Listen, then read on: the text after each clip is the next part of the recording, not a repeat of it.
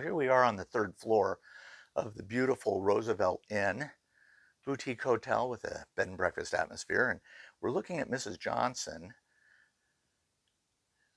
Mrs. Johnson is one teacher who is still alive today that I had. I think, and I might be speaking out of turn, but I think she was 21 years old when she first came to work here, and this was her first teaching assignment.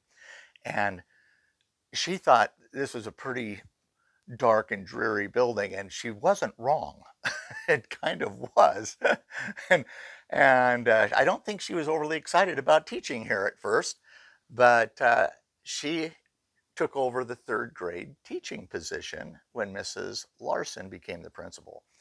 And because she was a young hottie, of course, every guy in this school had a huge crush on her, including yours truly. And come to think of it, I think we're only about 12 years apart in age, so it wouldn't be a big deal today. But, a student-teacher relationship would be bad, very bad.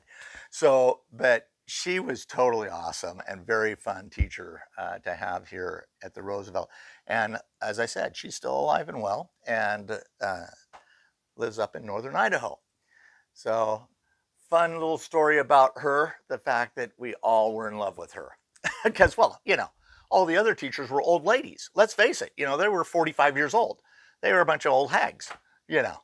And doesn't that remind us how age is relative? Because being 64, I don't consider myself an old man. Although my grandkids would definitely argue that point.